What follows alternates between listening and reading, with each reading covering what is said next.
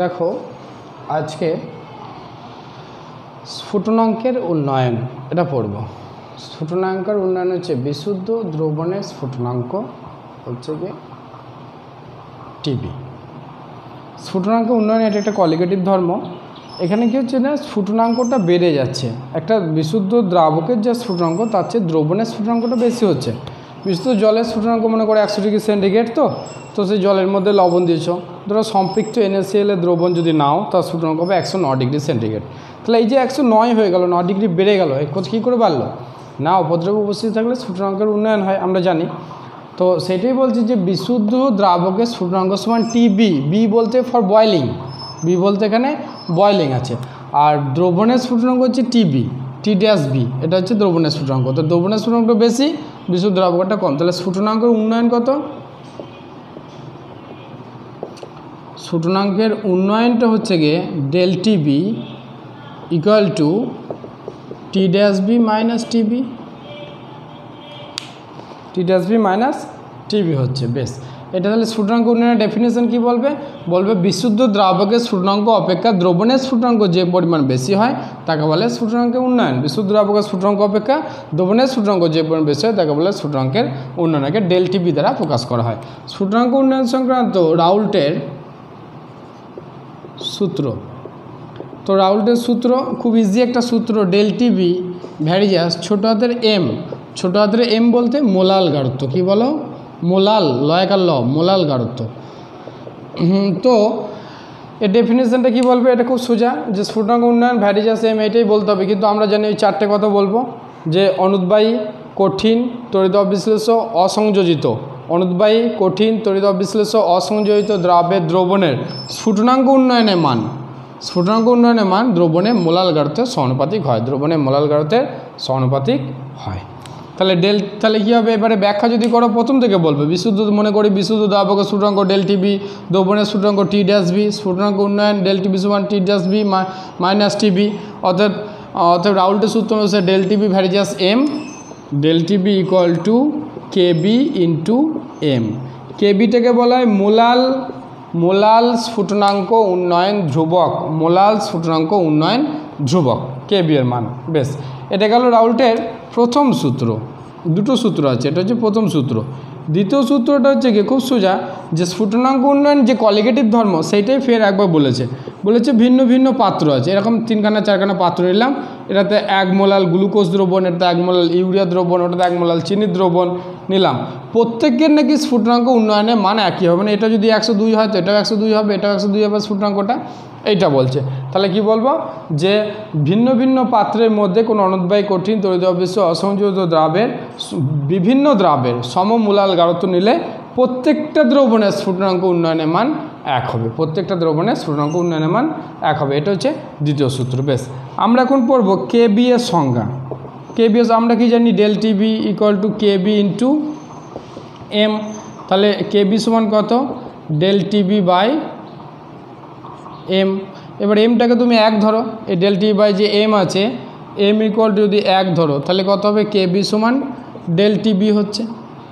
1 মোলাল গাঢ়ত্ব দ্রবণ নিলে যে স্ফুটনাঙ্ক উন্নয়ন হচ্ছে সেটাই হচ্ছে স্ফুটনাঙ্ক উন্নয়ন ধ্রুবক। এবার এটিকে আর একটু ভেঙে বলো, 1 মোলাল গাঢ়ত্ব মানে কি? 1000 গ্রাম বিশুদ্ধ দ্রাবকে, 1000 গ্রাম বিশুদ্ধ দ্রাবকে যদি 1 গ্রাম মোল দ্রাব দ্রবীভূত থাকে তখন সেটা হচ্ছে 1 মোলাল দ্রবণ। তাহলে এখানে সংখ্যাটা কি বলবো? যে সংখ্যাটা বলবো যে 1000 গ্রাম বিশুদ্ধ দ্রাবকে ওই চারটে কথা, কোনো অনুদ্বায়ী, কঠিন, তড়িৎ অবিশ্লেষ্য, অসংযোজিত দ্রাব যদি 1 গ্রাম মোল পরিমাণ দ্রবীভূত থাকে, যদি 1 গ্রাম মোল পরিমাণ দ্রবীভূত থাকে তাহলে দ্রবণের যে স্ফুটনাঙ্ক উন্নয়ন হবে তাকে বলছি আমরা কেবি। কি বলছি? তাকে বলছি আমরা কেবি বা স্ফুটনাঙ্ক উন্নয়ন ধ্রুবক।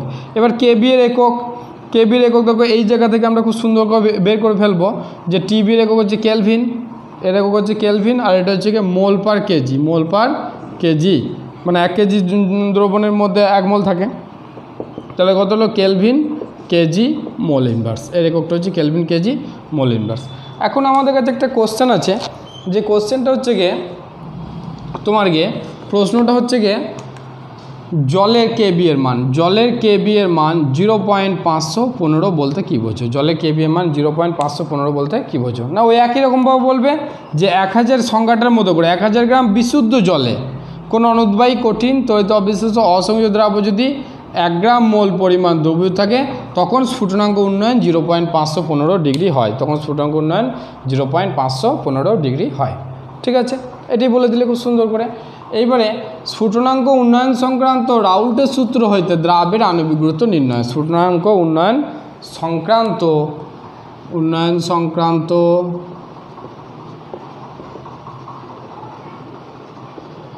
রাউল্টের সূত্র হইতে দ্রাবের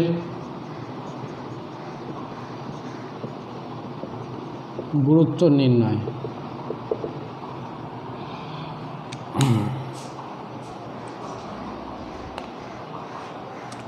দেখো, মনে করি W1 গ্রাম দ্রাবকে দ্রবীভূত আছে W2 গ্রাম দ্রাব। ওকে, এটাকে একটা কাজ করি, W/M মানে তো N মোল, তাহলে এটাকে W2/M2 করে দিই, গ্রাম মোল দ্রাব। ওকে, তাহলে W1 গ্রাম দ্রাবকে দ্রবীভূত আছে W2 গ্রাম দ্রাব বা W2/M2 গ্রাম মোল দ্রাব। তাহলে একে কত আছে W2/M2 ইন্টু W1 গ্রাম মোল দ্রাব। 1000 গ্রামে কত থাকবে W2 into 1000 by W1 into M2। ওকে, তাহলে এইটা দেখো অ্যাকচুয়ালি মোলালিটির ডেফিনেশনটা দেখো। মোলার ডেফিনেশন বলছে 1000 গ্রাম দ্রাবকে যত গ্রাম মোল থাকবে, যদি 1 গ্রাম মোল দ্রবীভূত থাকে তাহলে 1 মোলাল, 2 গ্রাম মোল দ্রবীভূত থাকলে 2 মোলাল, 3 গ্রাম মোল দ্রবীভূত থাকলে 3 মোলাল।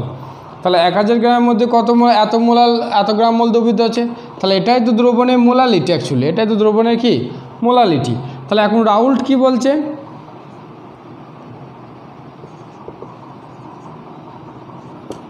রাউল্টের সূত্রানুসারে del TB equal to KB into M. এবার এম এর এই ভ্যালুটা এখানে বসিয়ে দাও, del TB equal to KB W2 into 1000 by W1 into M2। তাহলে M2 সমান কত হয়ে যাচ্ছে, এইটা একটা তুমি অঙ্ক করার জন্য ডাটা পেয়ে গেলে, সূত্র পেয়ে গেলে। M2 সমান কত হবে, এইটা এখানে নিয়ে যাও, এটা এখানে নিয়ে চলে এসো, KB into W2 into 1000 W1 into del TB. এই তো একটা প্রমাণ পেয়ে গেলে, খুব সুন্দর, বোঝা গেল? বেশ, এই সূত্র দিয়ে অঙ্ক করতে হবে, প্রচুর অঙ্ক তোমরা করবে। এবার আমরা চলে আসছি হিমাঙ্ক অবনমনে। কি চলে আসছি বলো, হিমাঙ্ক অবনমন।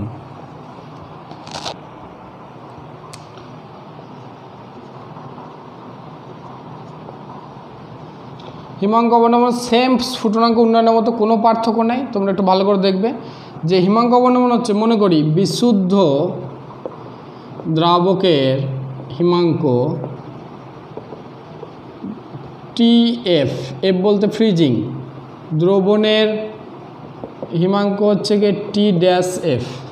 তাহলে হিমাঙ্কটা কি হচ্ছে, কমে যাচ্ছে, মানে TF এর চেয়ে T-Fটা ছোটো, মানে জলের যে হিমাঙ্ক হবে তার চেয়ে যদি লবণ জল বা ইউরিয়া জল বানা তার হিমাঙ্কটা কমে যাবে, অর্থাৎ বিশুদ্ধ দ্রাবকের যে হিমাঙ্ক তার চেয়ে দ্রবণের হিমাঙ্কটা কম হচ্ছে।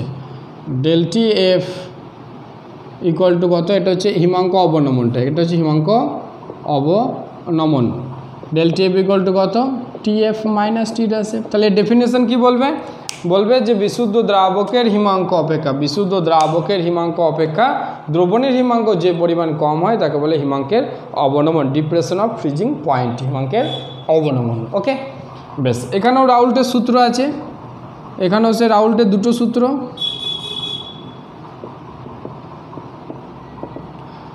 প্রথম সূত্র কি বলছে, একই রকম ডেল TF ভ্যারিজাস M।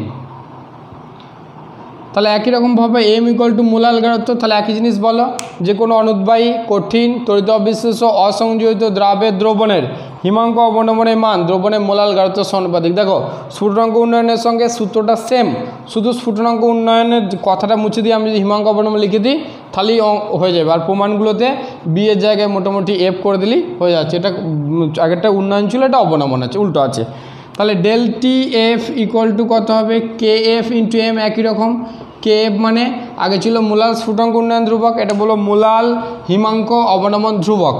একইভাবে দ্বিতীয় সূত্র লেখো, দ্বিতীয় সূত্র তো তাই, সে বিভিন্ন পাত্রের মধ্যে সমমোলাল গাঢ়ত্বের বিভিন্ন দ্রাবের দ্রবণ নিলে প্রত্যেকের হিমাঙ্ক অবনমন মান সেম হবে, কোনো পার্থক্য থাকবে না, ওই সূত্রটার সঙ্গে সেম লিখবে। বেশ, একই রকমভাবে কে এফ এর সংজ্ঞা লেখো, কে এফ এর সংজ্ঞা। তাহলে কে এফ সমান কত হবে, এখানে দেখো del T F by M. এখন এম সমান যদি 1 ধরো, 1 মোলাল ধরো, তাহলে কে এফ সমান কত হবে ডেল টি এফ।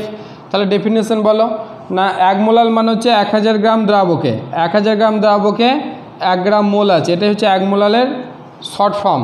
তাহলে ওটা বলবে একই রকম আগেরটা কেবি এর মধ্যেই সংজ্ঞা বলবো, 1000 গ্রাম বিশুদ্ধ দ্রাবকের মধ্যে কোনো অনুদ্বায়ী কঠিন তড়িৎ বিশেষ অসংযোজিত দ্রাব্য যদি 1 গ্রাম মোল পরিমাণ নিয়ে থাকি, 1 গ্রাম মোল পরিমাণ নিয়ে থাকলে যে পরিমাণ হিমাঙ্কের অবনমন হবে, যে পরিমাণ হিমাঙ্ক অবনমন হবে সেটা হচ্ছে মোলাল হিমাঙ্ক অবনমন ধ্রুবক, কে এফ এর মান।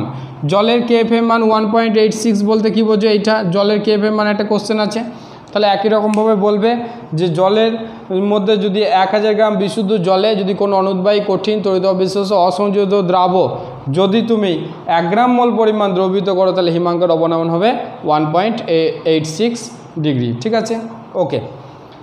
এবারে একটা কোশ্চেন আছে যে হিমাঙ্ক রোধক দ্রবণ। দেখো জলের মধ্যে কিছু মেশালে মূলত হিমাঙ্কটা কমে যাচ্ছে, তাহলে শীতের দেশে মূলত গাড়ির রেডিয়েটারের মধ্যে যে জল থাকে 0 ডিগ্রি সেন্টিগ্রেড গেলে পরে যে জলটা জমে বরফ হয়ে যাবে, তখন রেডিয়েটারগুলো কী হবে বলো, ফেটে যাবে।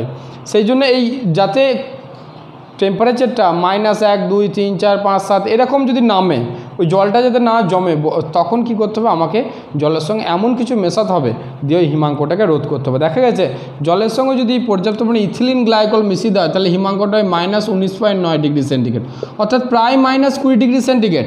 তাহলে ইথিলিন গ্লাইকল মিশ্রিত জলের সূচকাঙ্ক হিমাঙ্ক হচ্ছে -20 ডিগ্রি সেন্টিগ্রেড। এটাকেই হিমাঙ্ক রোধক দ্রবণ হিসেবে মূলত শীতের দেশে ব্যবহার করা হয়।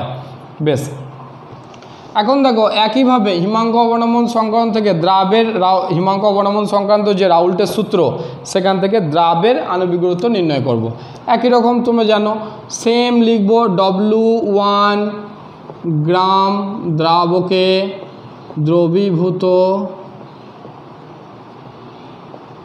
আছে W2 গ্রাম দ্রাবক, এটাকে W2/M2 করে দিলে গ্রামটা গ্রাম মোল করে দেবো। একে কত আছে W2/M2 গ্রাম মোল দ্রাব্য, 1000 গ্রামে কত আছে W2 × 1000 by W1 × M2।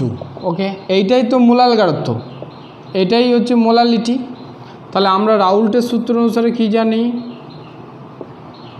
Del T F equal to K F into M, same প্রমাণ, del T F equal to K F into W2 × M এর মানটা বসিয়ে দাও, এই মানটা এখানে বসিয়ে দাও, W1 × M2। তাহলে এটাও একটা অঙ্ক করার জন্য গাণিতিক ক্যালকুলেশন পেয়ে গেলে M2 সমান কত, K F into W2 × 1000 by W1 × del T F. ওকে, হয়ে গেল খুব সুন্দরভাবে।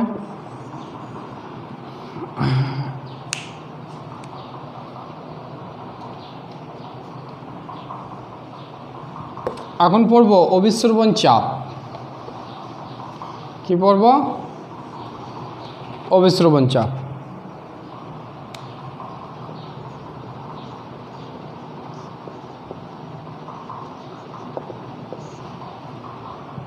তোমরা অবিশ্রবণ চাপ সম্পর্কে কি জানো, বা অবিশ্রবণ সম্পর্কে কি জানো, যে একটা বেশি গাঢ়ত্বের দ্রবণ, একটা কম গাঢ়ত্বের দ্রবণ, দুটো কি আমরা অর্ধবেদ্য পর্দা দ্বারা যদি পৃথক করে রাখি, সেমি পারমিয়েবল মেমব্রেন, একটা বেশি গাঢ়ত্বের একটা কম গাঢ়ত্বের দ্রবণ নিচ্ছে, তাহলে কী হবে, কম গাঢ়ত্ব থেকে বেশি গাঢ়ত্বের দিকে দ্রাবকের কণাগুলো যায়, এই ঘটনাকে অবিশ্রবণ বলে। আমরা ছোটো থেকে 6, 7 থেকে পড়ে আসছি।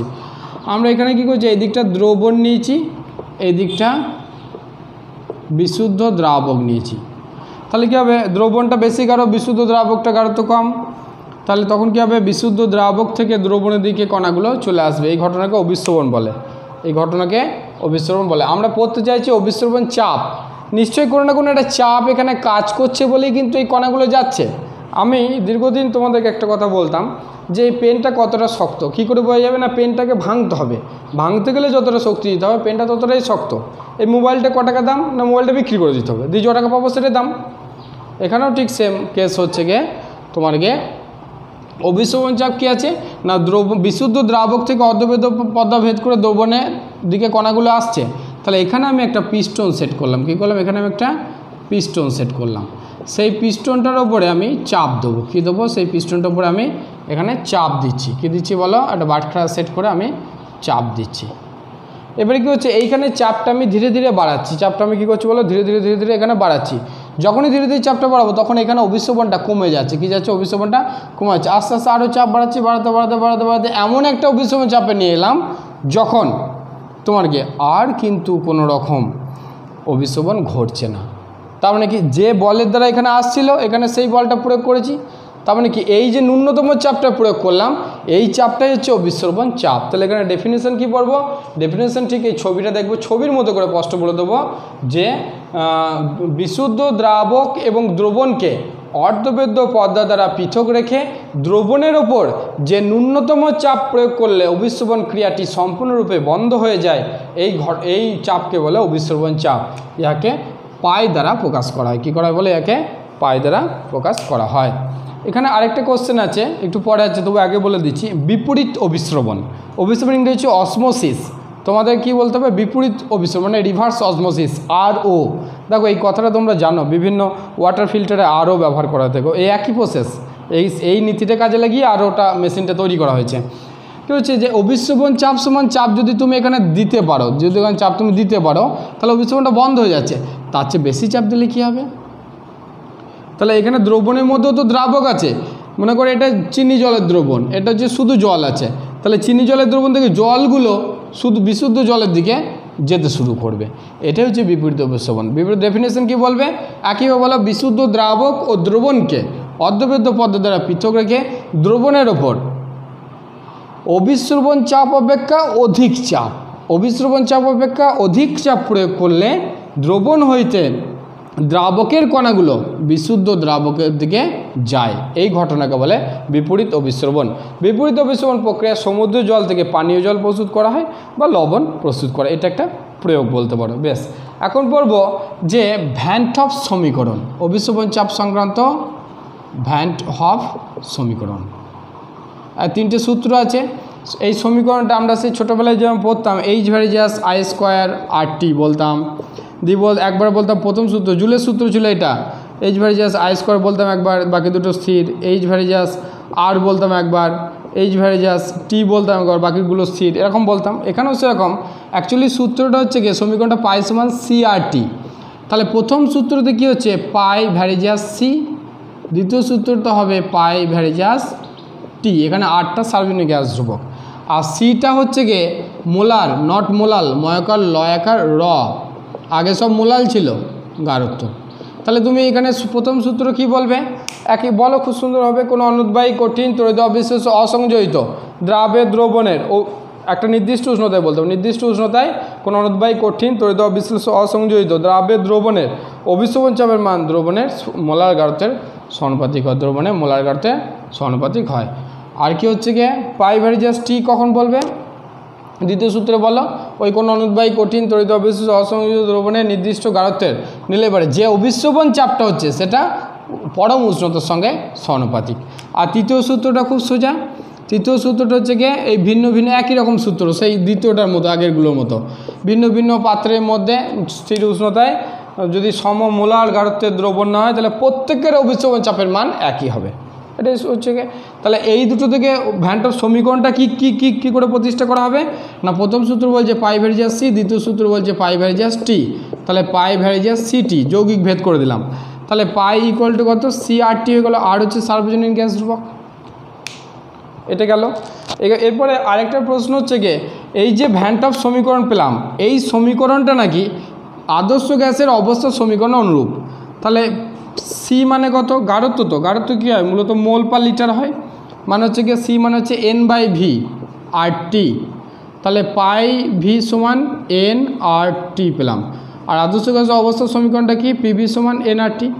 তাহলে এখানে পার্থক্য কী আছে? পাই আর পিএ কোনো পার্থক্যই নেই, কোনো পার্থক্যই এই কারণে নেই বলছি আমি, এই কারণেই নেই বলছি।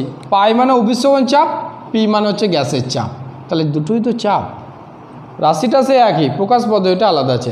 তাহলে এর থেকে বোঝা গেল ভ্যান টপ সমীকরণটা আদর্শ গ্যাসের অবস্থা সমীকরণের অনুরূপ। কী বলো? আদর্শ গ্যাসের অবস্থা সমীকরণের অনুরূপ। এখন ভ্যান টপের সমীকরণ থেকে, ভ্যান টপের অভিস্রবণ চাপ সংক্রান্ত সমীকরণ থেকে দ্রাবের আণবিক গুরুত্ব নির্ণয় করব। কি করব? দ্রাবের আণবিক গুরুত্ব নির্ণয় করব। দেখো এটা খুব শর্টে বলছি আমি, পাই সমান সিআরটি, সি সমান কত? n/v, তাহলে পাই সমান n/v RT। বেশ, পাই সমান n মানে কত? W/m, n মানে W/m, এটা বসিয়ে দিলাম। তাহলে m সমান কত? তাহলে অ্যাকচুয়ালি একটা সমীকরণ পেয়ে গেলাম যে পাই সমান WRT/mv, একটা সমীকরণ পেলাম, অঙ্ক করার জন্য কাজে লাগবে, নিউমেরিক্যালসগুলো সলভ করব। আর পাই আর হচ্ছে কি m সমান কত পাবো না? WRT/πv, এটার জায়গায় নিয়ে চলে এলাম, এটা একটা সমীকরণ পেয়ে গেলাম। বেশ, এবার একটা কোশ্চেন, আইসোটোনিক, হাইপোটোনিক, হাইপারটোনিক।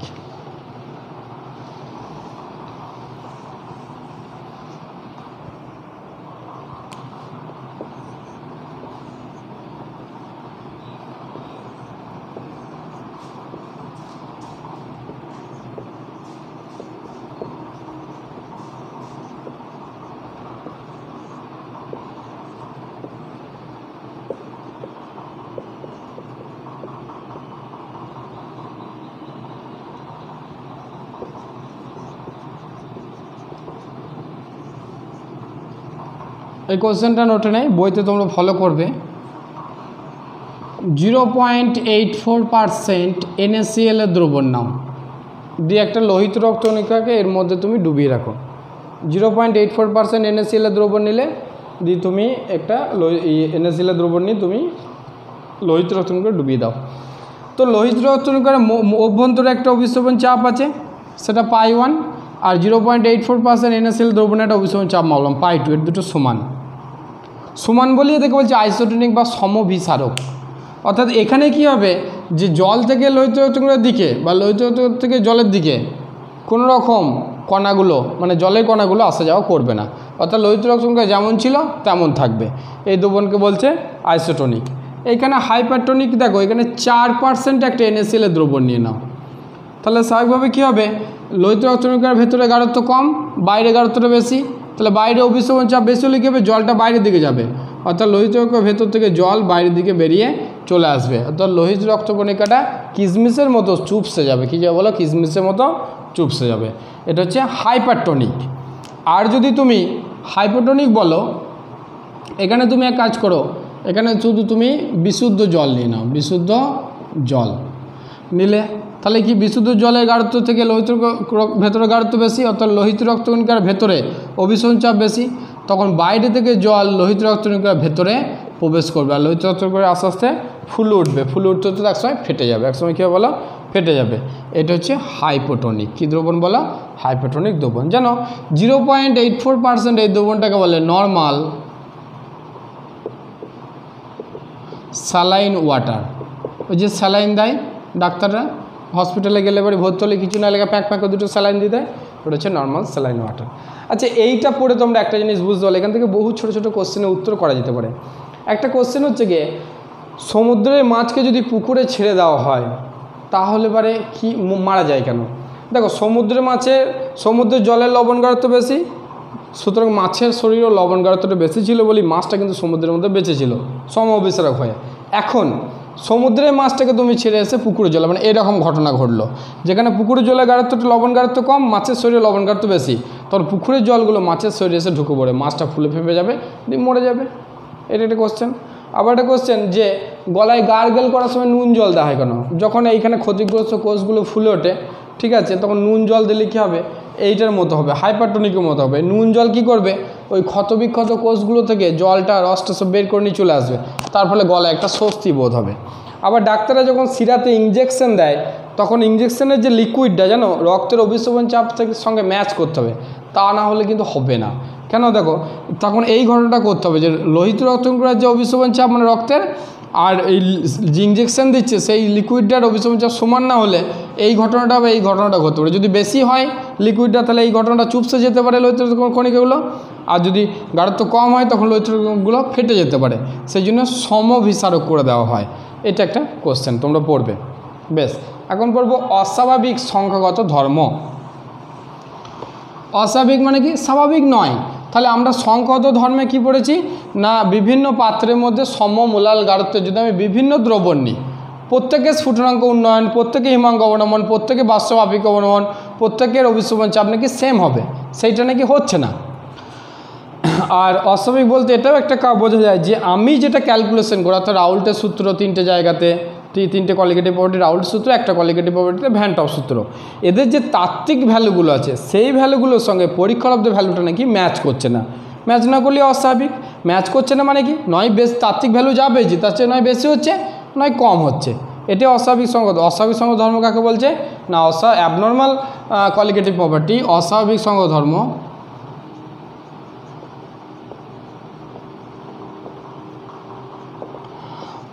অস্বাভাবিক সংগত ধর্ম হচ্ছে গিয়ে তোমাকে ওইটাই বলতে হবে যে সংগত ধর্মগুলো যে তাত্ত্বিক মান তার চেয়ে পরীক্ষালব্ধ মানে পার্থক্য হচ্ছে, তাকে বলছে অস্বাভাবিক সংগত ধর্ম। তাহলে অস্বাভাবিক সংগত দু রকম হতে পারে, এক হচ্ছে পরীক্ষালব্ধ মানটা বেশি আর দুই হচ্ছে কম। বেশি কখন হবে? দেখো একটা কথা বলছি, আমি একটা বিকারে জল নিয়েছি, এখানে 100টা ইউরিয়া দিয়েছি। কী দিয়েছি বলে? 100টা ইউরিয়া দিয়েছি। আর একটা বিকার নিয়েছি, এখানে 100টা NaCl দিয়েছি, দিয়ে এটা ফোটাচ্ছি, দেখছি এটা 102তে ফুটছে, এটা ফোটাচ্ছি দেখছি 104-এ ফুটছে। এই ঘটনাগুলো আগে আমি তোমাদের বলিনি। তাহলে কি হলো ব্যাপারটা না 100টা ইউরিয়া জলে দিয়ে 100টা ইউরিয়া কণাই থাকছে, কিন্তু 100টা NaCl জলে দিলে 100টা Na+ আর 100টা Cl-, অর্থাৎ 200টা মোট কণা হয়ে গেল। তাহলে স্ফুটনাঙ্ক উন্নয়ন তো ডবল হবেই। তাহলে কখন বাড়ছে না যখন দ্রাবের বিয়োজন ঘটছে। পরীক্ষালব্ধ মানটা কখন বেশি হচ্ছে না যখন দ্রাবের বিয়োজন ঘটছে। আবার মনে করে এখানে 100টা অ্যাসিটিক অ্যাসিড দিলে, 100টা কী করলে CH3CH দিলে, তখন এটা 101 ডিগ্রিতে ফুটছে, 102-এর অর্ধেক হয়ে গেল। কী করে হচ্ছে না অ্যাসিটিক অ্যাসিড দেখো CH3COOH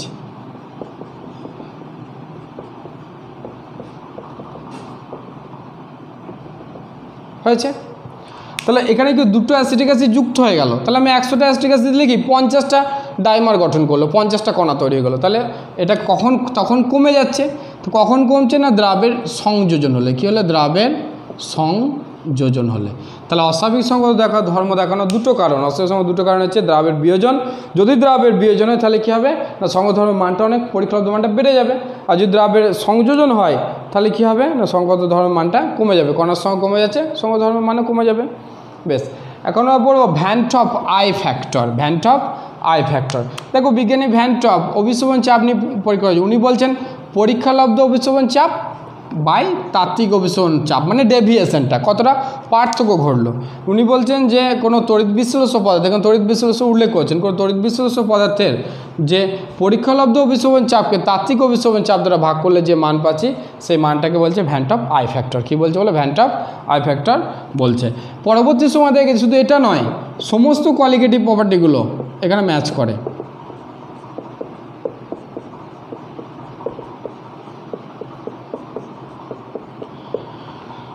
মানে বাষ্পচাপের অবনমন পরীক্ষালব্ধ বাই তাত্ত্বিক, স্ফুটনাঙ্ক উন্নয়ন পরীক্ষালব্ধ বাই তাত্ত্বিক, হিমাঙ্ক অবনমন পরীক্ষালব্ধ বাই তাত্ত্বিক।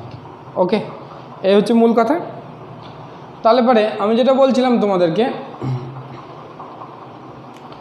যে এইখানে যে গল্পটা আমরা পেয়েছি সেই গল্পটা থেকে আমরা এটাই বুঝতে পারলাম যে আমরা মূলত ডেভিয়েশনটা পরীক্ষালব্ধ মান আর তাত্ত্বিক মানে যে ভাগ করলে যে ডেভিয়েশনটা পাচ্ছি সেটাই কিন্তু ভ্যান টপ ফ্যাক্টর। ওকে, এখন বলবো যে I = 1। I = 1 মানে কি? ওপরটা ছিল পরীক্ষালব্ধ আর নিচেটা ছিল তাত্ত্বিক। তাহলে পরীক্ষালব্ধ মান আর তাত্ত্বিক মান সমান মানে কি কোনো সংযোজন বা বিয়োজন কিচ্ছু হয় না, মানে আমার রাউল্টের সূত্র ব্যান্ডের সূত্রগুলো ম্যাচ করছে। I greater than 1, ব্যান্ডের ফ্যাক্টরটা বেশি, উপরেরটা বেশি, একের চেয়ে বড় মানে উপরেরটা বেশি, মানে পরীক্ষালব্ধ মানটা বেশি।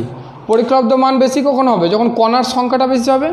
আর কণার সংখ্যা কখন বেশি হবে? যখন ভাঙতে শুরু করবে। ভাঙবে মানে বিয়োজন। কি হচ্ছে বলো? দ্রাবের বিয়োজন। আর I less than 1 মানে দ্রাবের সংযোজন। এই দ্রাবের বিয়োজন আর সংযোজনের জন্য দুটো ছোট্ট সূত্র আছে, তোমরা একটু পড়ে নেবে, যে আলফা ইকুয়াল টু I-1/n-1, আর এটা হচ্ছে বিয়োজন মাত্রা, সংযোজন মাত্রা x ইকুয়াল টু I-1/1/n-1।